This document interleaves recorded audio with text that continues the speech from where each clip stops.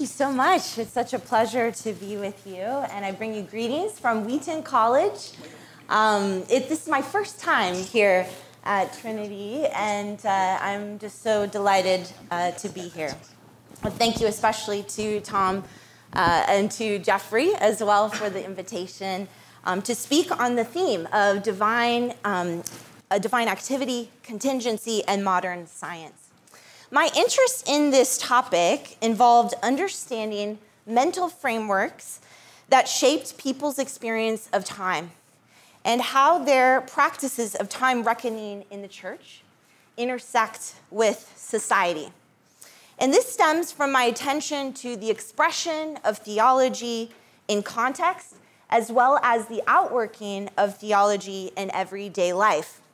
And so my goal for our time together is to begin by exploring some of the ways that the Bible, as it was formed and used, reflects those mental frameworks, as well as plays a role into shaping them. To that end, I'd like to begin with the story of a Bible. In 1554, Jean Crespin, the Dutch Protestant, who became a printer and author in the city of Geneva, published two of his most important works. His well-known Reformed martyrology, Le Livre des Martyrs, and reissue of his French Bible, La Bible. The small city of Calvin had unexpectedly become a central publishing hub within Europe for Protestant literature in the aftermath of an aggressive escalation of Protestant persecution in France during the mid-1540s. As Reformation scholar William Monter would explain, that was the decade when France's brain drain to Geneva occurred. Crespin would settle in Geneva by 1538 and turn from the law profession to running a successful printing house. His Bible was one of many vernacular Bibles published by refugee printers in the city of Refuge. I recently viewed a copy of Crespin's 1554 French Bible at Cambridge University Library, but its journey from Geneva to England began long before.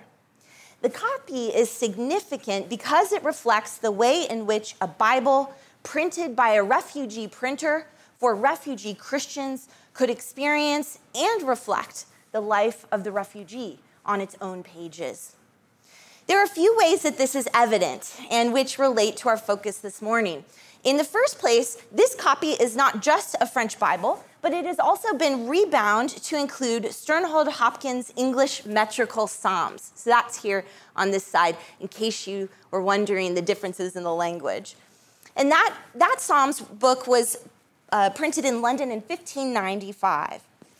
The practice of binding French Bibles with the Psalms, or simply publishing them with the metrical Psalms, was far from unusual, but it is the bilingual dimensions of the resulting book that deserve notice. Here is reflected the way in which Francophone Protestants grappled with diaspora and sought to maintain their native vernacular tongue of Scripture, while also engaging the liturgical tongue of their refugee context. In fact, because the persecution of Francophone Protestants persisted well into the 18th century, the ongoing publication of bilingual French Bibles is a mark of the enduring impact of geographical dislocation for Francophone Protestants. I've included a few other examples for you. This is a picture of a French-Dutch version that was published in 1649. And I have as well a picture of a French-German version published in Berlin in 1742. Now, the emergence of this type of Bible differs from the Renaissance humanist development of polyglot Bibles, which sought to establish a purist form of the original manuscripts in the original languages for the purpose of reforming the Latin Vulgate translation. The vernacular diglot Bible places common languages side by side for a completely different purpose.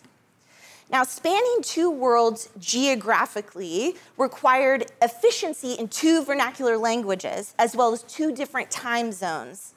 And this particular Bible is valuable for reflecting that dynamic through the writing on the inside front cover. So, right here. The handwritten dating on the inside cover reflects the way in which the owner of the Bible sought to maintain the English and the continental system of dating, since England continued to maintain the Julian calendar until 1752. Catholic countries had promptly embraced the 1582 Gregorian calendar, while most Protestant powers on the continent adopted a Protestant reform of the calendar before the turn of the 18th century, including in the city of Geneva. This is just one of many facets of early modern life that convey how the nature of time reckoning, which is what we'll be talking about, is never neutral, but reflects the political, economic, cultural, and certainly the confessional dynamics of the past. But turn your attention to what is actually written here. These are not numbers without purpose, but they are milestone moments selected and recorded with dating. In the cover of this French Bible, bound to the English metrical Psalms, is written in English part of the story of the Mobilo family. We learned that Anne was born on the 12th of March and baptized the 22nd of March, and note the dual dates, 1664/1665. The dual years listed indicate how the continental system observed the start of the new year on January 1st, while the English system observed the start of the new year on March 25th, according to Bede's dating of Christ's crucifixion. The owner also records the dates of Martha Mobilo's birth and baptism, as well as Mary's, and then another Anne born in 1671. Susanna was born and baptized the same day in, again we see, 1673, 1674, and Jane the same day in 1680. The owner of this Bible indicates that these children were baptized at St. Martin's in the Field, a church first built in 1536 by Henry VIII, and which continues its ministry in London today. According to the inscription, the children were baptized by Mr. Burnett, who was a reader at the church. The fact that the family was recording life events according to the month and the year is an indication of how much has changed since the 16th century regarding everyday awareness and precision of time reckoning. Okay, so now you know something about the Mobilo family living in London in the 17th century, which I'm sure you did not expect to hear about. So let's dig deeper. What did it mean to record family milestones, such as births and baptisms? Other Bibles record marriages and deaths in the front cover of your Bible. What does that mean? There's something notable going on here that provides material evidence of not only how Christians marked their devotional lives during this period, but also gives us a glimpse into their theological mentality at work. The act of writing one's birth and baptism in a Bible is the act of writing one's own sacred chronology into God's sacred story. By these recordings of infant baptism especially, their family genealogy was in a way inserted into the genealogy of Scripture and rooted in the theological conviction that God's covenant embraces children within the family. The milestones of the Mobilo family life were linked then by their own hand to the story of God's family. Considering that the clergy were still the record keepers of society at the time. That, in fact, was one of their most important jobs, to record the dates of births, baptism, marriages, and deaths as official records for the state. And so it's very fascinating to see this practice emerge in the 17th century. The Protestant Reformation's promotion of vernacular Bible ownership for families, its emphasis on the priesthood of all believers, and the way in which the Bible became the focal point for personal and communal devotion, all seemingly played a hand in enabling the emergence of this practice by the 17th century. Eventually, Bibles would be officially formatted to invite the inclusion of the family genealogy by offering dedicated space within the Bible for recording or registering family history. Maybe you're thinking about your own Bible right now and wondering, or maybe there's a Bible that you've received that's been passed down through the generations that records your family's history. Think about the theological significance of that. The copy of Crespin's Bible for us today also reminds us that formatting the Bible for genealogical tracking did not lead to the practice of it, but the practice of it led to the formatting of it. And so the sacred chronology on the front cover offers a window into lived theology of the period and an illustration of everyday Christians recognizing the link between divine activity of God in their own lives. This morning, I will explore the history of time measuring and its convergence with the Christian life during the early modern period in theology and practice by looking at examples of the Bible from the period, like Crespin's. I will also make use of time reckoning devices, including calendars, or also known as almanacs, as well as with reference to bells and clocks in connection to sacred chronology of the Bible. Now, much of my research on this topic as it relates to the French Bible is currently underway, so it's a joy to share with you what I have been finding.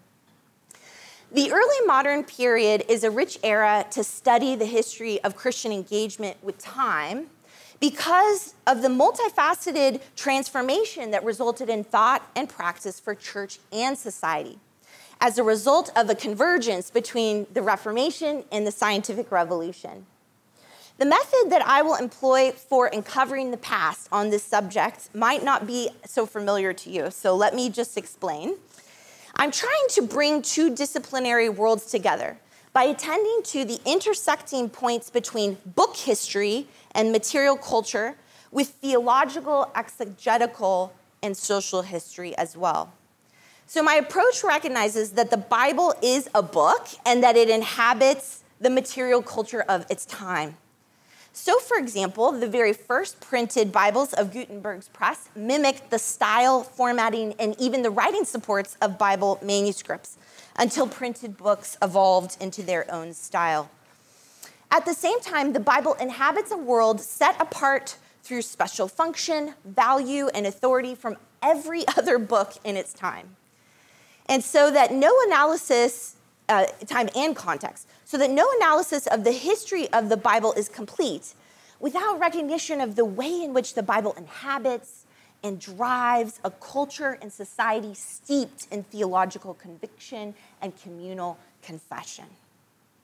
Its function, its value, its authority is not merely reflective of the time, but also instructive for the time.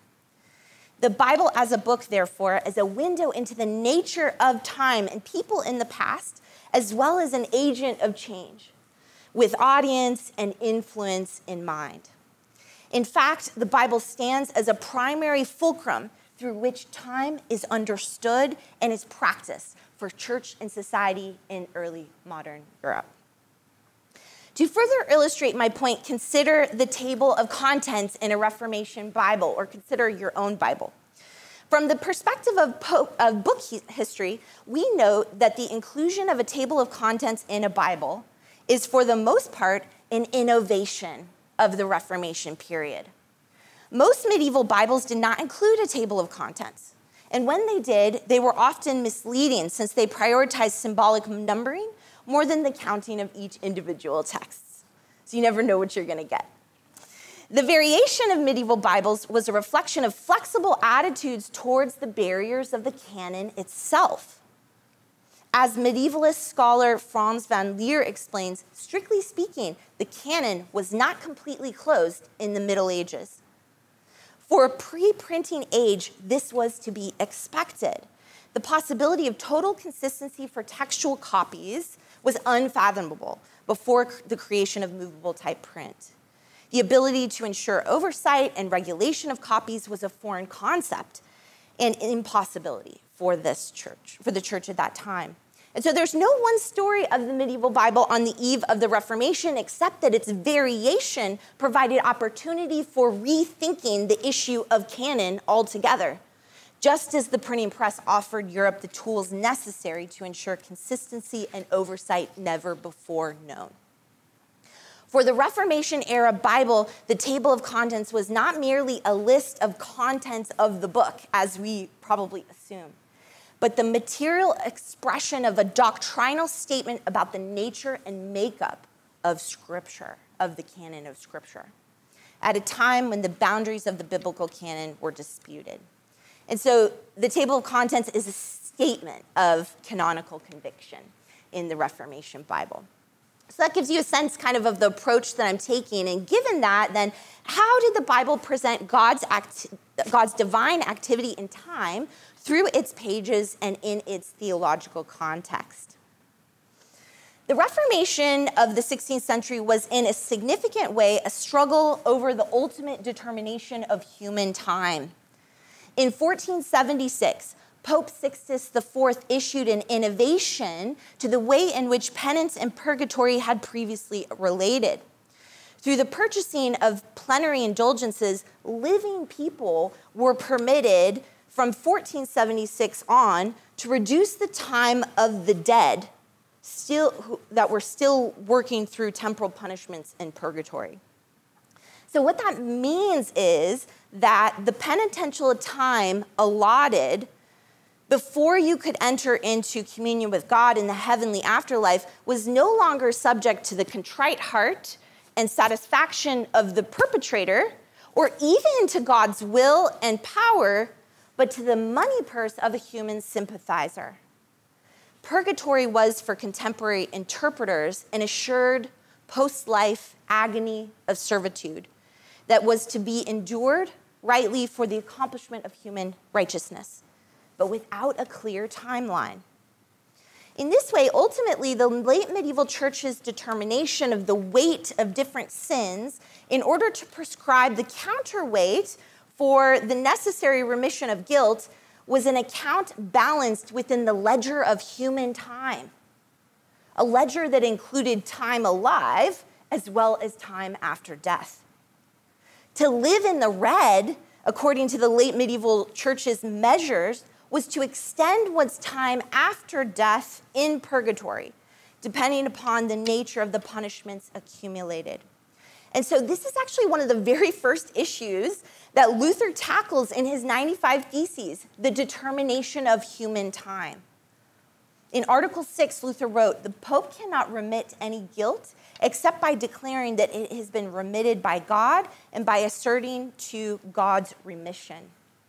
Since guilt remission is a matter of time reckoning for life and afterlife, what Luther was saying is that the human allotment of time, whether here or there, is a determination by God alone. The jurisdiction of human life, time, and place is ultimately governed by God rather than the Pope." This is just one of the many ways in which the Reformation Church sought to reassert the freedom of God to will and to act according to God's own determination. And this emphasis emerges in response to developments in late medieval theology. The insistence on God's freedom was necessarily a rejection of the idea that human salvation was first dependent upon human will. According to the Via Moderna, the school of scholasticism that shaped Luther, to do what is within one meant meriting the first grace of the justification process. And so nearly 2 months before writing his 95 Theses, Martin Luther rejected his own theological formation in the Via Moderna by writing the Disputation Against Scholastic Theology. He wrote that in September before he wrote the 95 Theses. So it's an interesting example of how his turn away from scholastic theology shapes then his critique of a practice that he sees as sort of perpetuating that theology in the church. Okay, what's he saying? This is just one example where Luther is rejecting the idea that divine activity is contingent upon human action, whether it be the human ability to merit the first grace of justification or the human ability to purchase a reduction of time from purgatory. On the contrary, the reformers would teach as a contrast to the teaching of their time that human life is contingent upon God's divine activity. And this is where the Bible comes into play. The Protestant Reformation is motivated at various levels and in various ways to stress God's freedom to have ultimate power and authority over human time. The Bible is essential in that task because it offers a record of God's divine activity in human history. And it reveals the future that God envisions and is bringing about for his people by his actions and through his church. But the Bible was not merely regarded as an account of God's speech or God's activity or God's promise. The Bible was understood to be the evidence of God's speech as well. To an extent, this was an enduring medieval attitude that continued to shape the Reformation mentality around the Bible. Nevertheless, during a time when God's divine activity was taught as contingent upon human agency in matters of salvation, and when the authority of Scripture over the thought and practice of the church was believed and claimed by Protestants to be treated as secondary, the material formatting of Reformation Bibles left little question about who was in charge. Let's talk about title pages. In the makeup of the Reformation, the title page is a powerful device for communicating authority, significance, and permission. And this was especially needed for unauthorized vernacular translations, so Bibles translated in the common tongue. Interestingly, Catholic vernacular Bibles had to make their case as well after the Council of Trent further confirmed the status of the Latin Vulgate.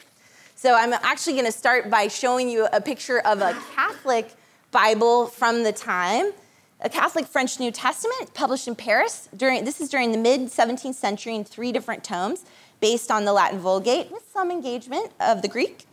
Here we can see how, despite Trent's reinforcement of the Vulgate's supremacy, the Catholic Church continues to work at updating the French Bible.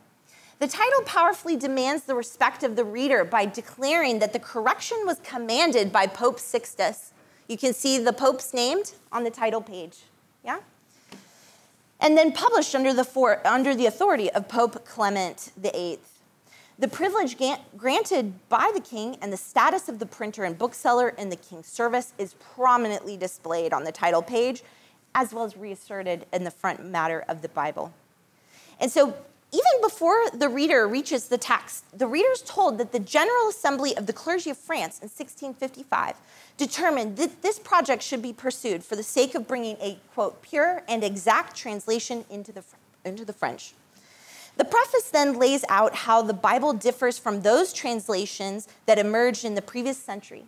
It mentions Wittenberg and Geneva, Luther and Calvin by name and with derision. Yes. All of these elements of posturing begin with the title page and its dramatic assertion of authority from the highest ecclesiastical and royal authorities in France.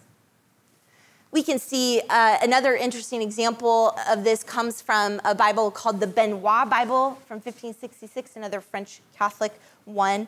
René Benoit, I can talk more about that later if you want.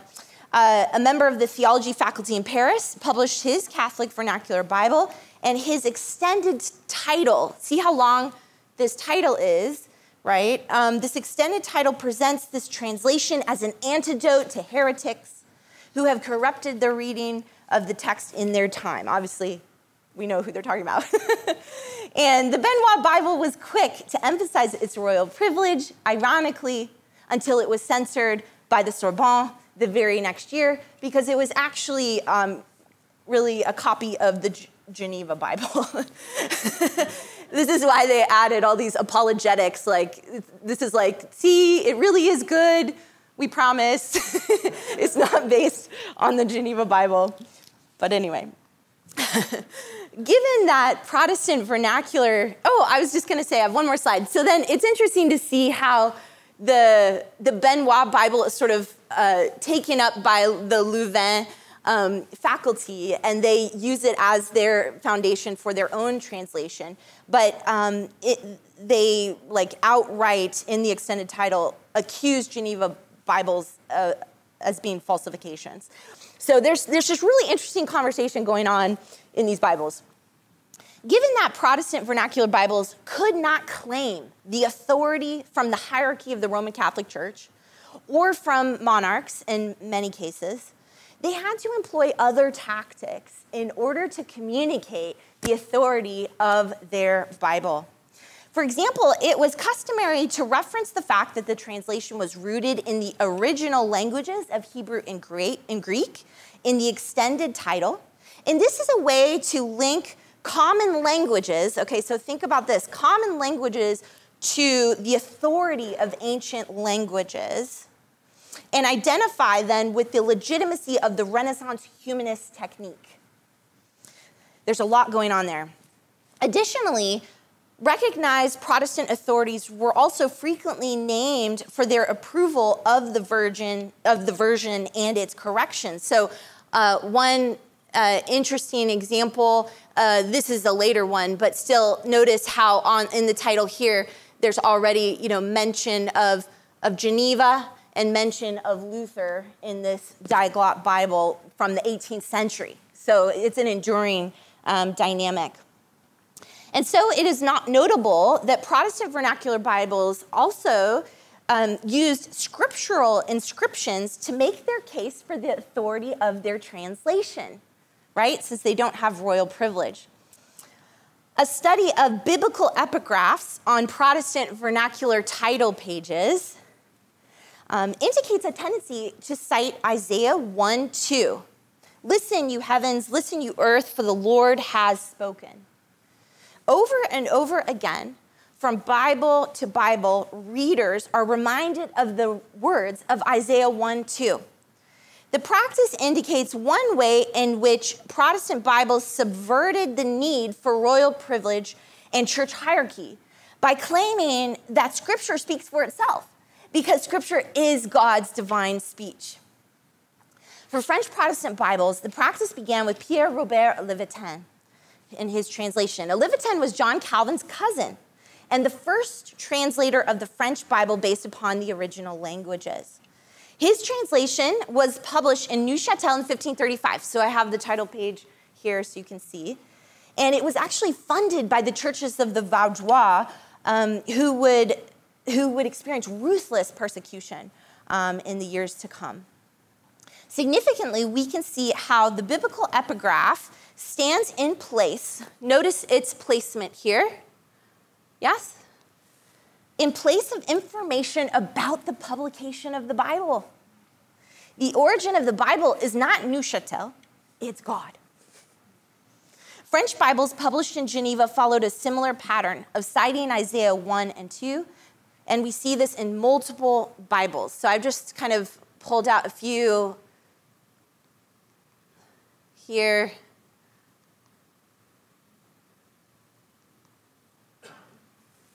And the Lyon Bible. The practice is not just observed among Bibles published in Geneva. It's also observed in French Bibles published outside of Geneva. For example, this La Bible published in Lyon in 1551. And finally, the use of this passage is evident in other, in other Protestant vernacular Bible translations. Okay, so I wanted to mention one of my students. I told him I would mention him. One of my MA Historical Theology students, A.J. Mace at Wheaton College, was conducting research on the first Spanish language New Testament based on the original languages for my graduate seminar that I teach on the Bible and the Reformation. And so for those of you not familiar with the story, the Spanish humanist turned reformer, Francisco de Enzinas, was encouraged to translate the New Testament into Spanish by Philip Melanchthon during his time as a student at Wittenberg, and this was printed in 1543. The title page includes the brief epigraph, Habla Dios, God speaks. Yeah? Okay, which is, of course, an allusion to Isaiah 1:2 as well. And so this is at the beginning, and then at the end of the Bible, so at the very, very end, there is the writing out of the passage itself of Isaiah 1. So we see that same thing. In the end of a Bible, it would be common to provide also publication information. So you would have what's called a colophon. And so once again, we see how Scripture is taking the place of the publishing information of this Bible, right? Again, because God is speaking. His work actually, Encinas, his work opened the door for Cassiodoro de Reina to publish the first complete Spanish Bible based on the original languages in Basel in 1569. This became known as the Bear's Bible. You can see why, because of the printer's mark. And Cipriano de Valera, a student of Reina's, revised and published the Bear's Bible in Amsterdam in 1602. And the biblical epigraph there was also chosen from Isaiah. This time, though, from Isaiah 40, the word of our God endures forever. I think there are reasons for that, so that's a question you could ask me later. Today, millions of Spanish-speaking Protestants around the world use the Reina Valera Bible based upon a 1960s revision, so it's a pretty significant one. Citing Isaiah 1 was a provocative way then to claim the authority of the vernacular translation for Bibles on the run. But at the same time, in the case of Reformed 16th century Bibles, it also reinforced the tradition's emphasis on the necessity of God's activity in the human reception of the word as well. Human reception of God's word was taught as contingent upon the divine decision to reveal the word to human understanding. And I'm really speaking about Reformed theology here. Reformed theology was prioritizing the freedom of God to act or not by rooting the efficacy of the encountered word, whether heard or read, as in it could be heard or read, as wholly dependent upon the will and mediation of the Holy Spirit. So John Calvin explains in Book 3 of the Institutes, without the illumination of the Holy Spirit, the word can do nothing. Then by listening to God speak through Scripture, depending upon the will of the Holy Spirit, one is able to come to know who God is and what God has done. And meanwhile, that knowledge is, as Calvin taught from the first pages of the Institutes, essential to arriving at a true knowledge of oneself. And so one's understanding of oneself is therefore contingent upon God enabling his divine speech to be heard and understood. Using vernacular language for the Bible, then, in itself, is in itself an allegory for this understanding of the doctrine of Scripture. Because it's not enough to hear the good news in Latin if you only know French. This is partly why the Reformers were so concerned about advancing lay access to Scripture in common languages. As Calvin would say in his 1534 preface to the Leviton French Bible, he actually wrote it in Latin, so that's interesting. The sheep of Jesus Christ cannot be deprived of their proper pasture, by which he meant the Bible in French. Scripture is the true sustenance, and so for the Reformers, the salvation of God's children is contingent upon access to his word, but also contingent upon God's activity in revealing the meaning of that word. For the first two generations of Reformers, the evidence of God's act of revelation was apparent by the very fact of the proliferation of vernacular Bible translations, thereby meaning that God was already speaking in a way that could be known by his allowance of the expansion of Bibles in common languages. Meanwhile, those same Bibles sought to explicitly shape and reshape Christian engagement with time during the Reformation. And I want to talk a little bit about Bibles, including and binding calendars. Okay, in order for you to understand that, you need to know a little bit about what it's like to buy a Bible in the 16th century. It's not the same as it is today. The process of acquiring a book in the 16th century was quite different.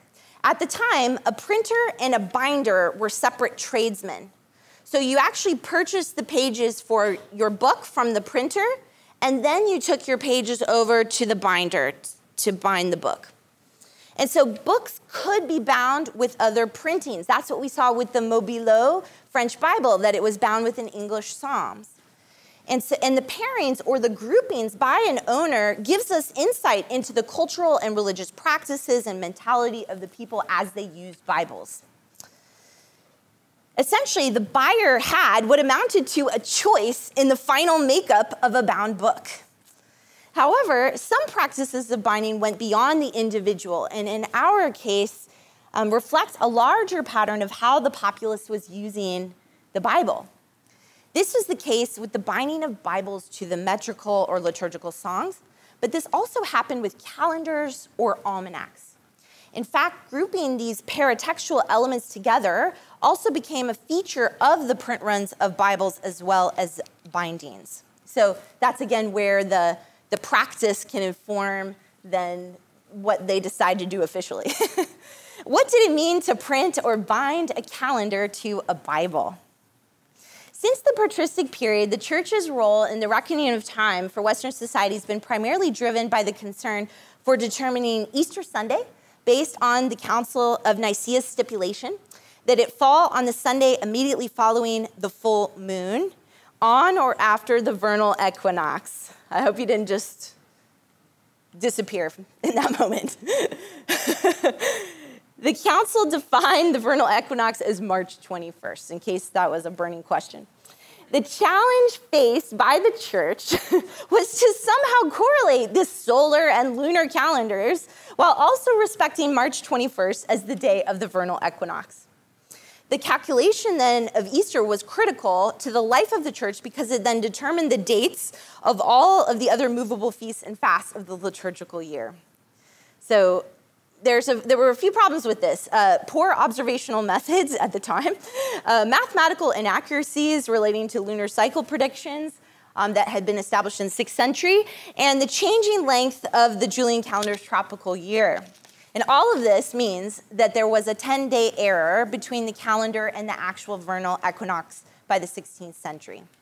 If you're interested in reading more about this, I would definitely recommend Charlotte Methuen's book, Science and Theology in the Reformation. It's really a good one. At the last session on the last day of the Council of Trent, the project to reform the calendar was advanced by Pope Pius IV in 1563, who decided to reform the breviary and the missal, which had then an impact on the calendar itself. Christian Europe knew that this was needed, but the introduction of the Gregorian calendar via papal bull created an insurmountable obstacle to its universal adoption in the Western world. The reform of time was primarily entangled in the structural complexities that ensued from the Reformation relating to matters of authority, church and state. Meanwhile, the bell wars were another example of how these disputes trickled over into matters of counting time and were especially problematic for bi-confessional communities. During the 16th century in the Holy Roman Empire, it was customary to reward cities for good governance by installing a bell to mark time within the community. Conversely, when a city was punished for resistance or rebellion to the tower and bell were dismantled to show the loss of legal status. So they literally were not permitted to count time in their community. To control the bell tower was to control the life of the city. And for communities that had both Protestants and Catholics using different calendars, the disruption of religious life and commerce was tremendous. The struggle to control the bell, to count the hours and the rhythms of the community continued to be a source of confessional tension in France through the 18th century. So this is a long story. I'm not going to tell you the whole thing. The bell, so there's a scholar, David van der Linden, explores Huguenot persecution at the end of the 17th century. So that's Reformed French-speaking Protestants. There he recounts a bizarre story of how the La Rochelle authorities took down the Protestant church bell. The bell was whipped for its collusion with heretics. It was buried in the ground and then dug up again as if it were reborn. 2 men dressed as a midwife and a wet nurse excavated the bell. The bell was then impersonated as though engaging in the act of repentance for its sins. The bell was baptized, and then it was transferred to the parish church at St. Bartholomew's. I was in the south of France this summer, and I was at some of these Protestant churches, and they still remember very fondly when Napoleon restored their bells in their churches. They still talk about that. Additionally, the revision of the calendar was embroiled with theological concern and implication. Methuen highlights how Protestant rejection of the Gregorian calendar was also born out of the desire to deny that sacred time observance through feasting and fasting in relation to saints' days was necessary for the Christian life. The rejection of the Gregorian calendar then was frequently explained with reference to the principle of theological adiaphora, whether coming from Wittenberg or Geneva. Luther, for example, commented saying, "Neither days nor seasons should be lords over Christians, but rather Christians are lords over the days and seasons, free to fix them as they will or as seems convenient to them. For we know we shall attain salvation even without Easter and Pentecost, without Sunday and Friday. And as St. Paul teaches, we shall not be damned on account of Easter or Pentecost, Sunday or Friday." The freedom of a Christian included freedom to break festival time, to break the Lenten fast. And in fact, this was done in the early Reformation in 1522 in both Zurich and Basel as a way to reject the idea that observing sacred time was salvific. And this is where you get the story of the sausage affair in Zurich, or stories about priests breaking fasts and eating pigs, suckling pigs. So that's what's going on there. At the same time, we should not conclude, though, that Protestants reject the idea of observing sacred time at all. And I think really this quote makes us think that they must really turn their back on the whole idea of sacred time, of sacred chronology. But that interpretation actually neglects to appreciate a few things. One, the Christological side of their rejection of feast days, and how that functioned to give the Lord's Day all the glory, so to speak. And so Sunday becomes this sacred day. Additionally, the Bibles themselves emerge from their communities and for their communities tell us a different story regarding the relationship between Protestants and sacred time. And so as early modern Europe reformed the Western Church, it also reformed the counting of time and the observance of time for church and society. And this shift is reflected in the calendars of the Bibles themselves. Okay, so now we'll get to the calendars themselves. Okay, the first one we're going to consider is Jacques Lefebvre d'Étaples' 1530 French Bible. D'Étaples was protected by Queen Margaret of Navarre, who was the sister of King Francis I. And so this enabled d'Étaples to first publish his French New Testament in 1523. And then in 1530, the complete French Bible with Lefebvre's New Testament was published in Antwerp with imperial privilege. Lefebvre's translation was not groundbreaking in terms of being based on the original languages of the Bible, but in terms of eliminating medieval glosses in favor of presenting the bare text of Scripture. Scripture freed from the interpretive tradition was enough to earn Lefebvre a condemnation in 1525 by French Parliament. Opening the Bible, though, the calendar immediately follows the title page after privilege is established. So there's the very intricate title page, and then you turn to the calendar. The red lettering gives instructions for calculating Easter with reference to the solar and lunar cycles. The calendar provides dominical letters and golden numbers for the medieval computus of Easter. Key moments of Jesus' life, including circumcision and resurrection, are paired with key moments of Mary's life, the purification, the Annunciation, as well as the date of her birth. They're noted by day and month as a point of reference for the year. The rest of the days are filled with remembrance of martyrs and confessors and festivals and feast days. Surprising to many will be the inclusion of astrological references for the months interwoven into the calendar, a common medieval practice that continued for a time into the 16th century. In the end, Lefebvre's Bible functions as a bridge between two periods by advancing the commitments of Renaissance humanism to help advance reform in France on the one hand, and also maintaining medieval practices for sacred time, such as through references to saints on the other hand. The crossover nature of the Bible is further illustrated by its inclusion of the table for the singing of the Gospels and the epistles in the church. Oh, sorry, I didn't show you these. So this just gives you more of the charts, and it explains the solar and the lunar calendars. It gives you the mathematical equations. In fact, it's a do-it-yourself calculate Easter. Okay, so I think that is also an evidence of kind of its humanist, and it's done in the vernacular tongue, right? So it's an evidence of the Renaissance. This is actually the depiction that you would come across before you start reading Genesis, and just affirming God's creation in 6 days, and then the illustration of that, and then that he deemed it good. But one of the tables that we also see on the other side, the table for the singing of the Gospels and epistles in the church, okay? Now notice that word, singing. That should be a signal to you of its historical context, right? Eventually, that table would reflect Scripture not being sung in church to congregants, but sung by congregants in church. The reform of music that happens in the life of the church. In the case of Geneva, the scripture being sung would be the Psalms.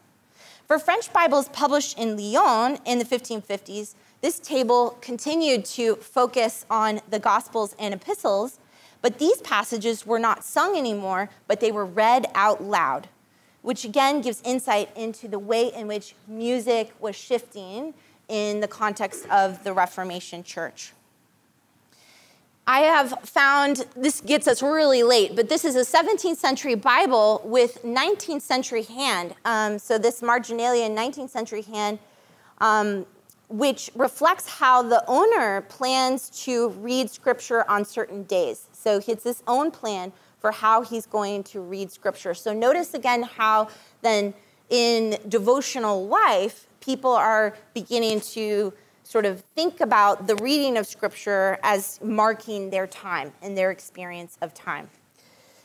In comparison with Lefebvre's 1530 French Bible, it is clear that attitudes and practices towards sacred times noticeably shift in French Reformed Bibles by the 1560s, when something called the historical calendar began to be used. It was a standard feature of Geneva version French Bibles, and most French Bibles were Geneva version French Bibles, so that's a lot. The Council, there's a reason why it's probably emerging at this time. The Council of Trent is in its final session in the 1560s, and the Reformation of time is on the docket, as we already mentioned. But rather than rid the Bible of calendars, the Geneva French Bible introduced its own reform. Saints' days were replaced, and so I have actually just a number of pictures. You really won't be able to read them, but you can just see kind of what it looks like. And you'll notice there's just some, and I'll point out a few different ways in which, the illustrations, as well as, we have those golden numbers again, and then right here in the datings, and then right here is where they're going to talk about which things we need to remember. So saints' days were replaced with historical events relating to the reformers. Including Luther's 95 Theses, Luther's death, the establishment of Geneva's Reformation, like a sly compliment to John Calvin for being so learned and pious, the death of Zwingli at the Battle of Cappel, and interestingly enough, also reference to like the burning of Jan Hus. And so the calendar, when you compare them, it's just a window, right, into the mindset of the time and what the time is valuing, or what the time wants people to value, what the time wants people to remember as they experience their life. There's also a few historical references to Trajan and Charlemagne, and so these are some favored portions of church history, and noticeably others that were more common in Catholic calendars are left out, right? So it's a selection of the church history. And sometimes the inclusion isn't clear. Agrarian theological devotionals also intersect with astrological symbols. So this is, again, an example of how sort of astrological practices, before there was a lot of clarity of the differences between astronomy and astrology. And so that's part of what these Bibles included. And so these were usually depictions of the seasons and of agrarian life. And then there tended to be like a devotional element to those. And I will reference one in a second. The scriptural citations, interestingly enough, right, they're from the Old Testament, they're from the New Testament, but they also include the Apocrypha. So they also expect that their readers in their time will be engaging with the Apocrypha and will be shaped by the Apocrypha to an extent. Easter is highlighted as the sole festival. In addition to calendars, time charts were added, clarifying. So right here you actually have a time chart that it's a very interesting example of this appreciation for the historical understanding of time in the context of the text of the Bible. Okay, so they're trying to explain how do the Jews understand the days of the week, and then how does that differ from the way we think about the days of the week? And so it's very explanatory for the reader of the Bible about the differences in time. The conversion of Paul and his missionary routes since Christ's birth were tracked in Francois Etienne's La Bible 1567. There you can also find a chart entitled Descriptions of the Years Since the Creation of the World until the Current Year of 1567. And this chart is everywhere in Bibles. I'm finding it everywhere. I even found it in the Benoit Bible, but of course, because the Benoit Bible is kind of a copy of the Geneva Bible, that's really the reason. So, but you can see here how you have, for example, this is tallying up the numbers of how many years have passed between the different biblical events. And this is the recounting of the biblical events. And this is sort of often commentary. It can be commentary that indicates that there's this difference of opinion about the significance of the dating.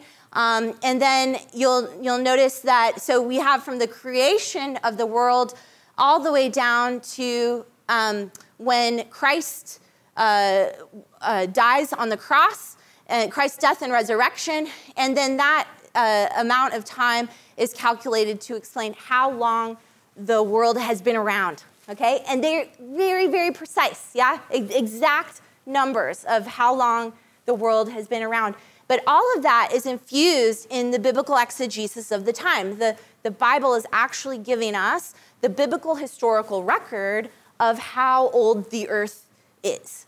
And for most of these charts, there isn't a lot of variations, about 5,000 years, depending upon when the Bible was published. So, but around that amount of time.